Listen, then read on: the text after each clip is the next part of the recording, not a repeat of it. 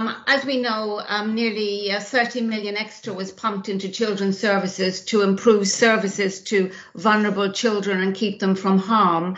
We know now that some social workers who answered Croydon call for help will lose their jobs. Some others who remain with Croydon will unfortunately have very high caseloads. Given the dire financial situation, Ofsted surely must be showing an interest in Croydon. And does Councillor Fleming have a date for a possible visit from Ofsted to our department?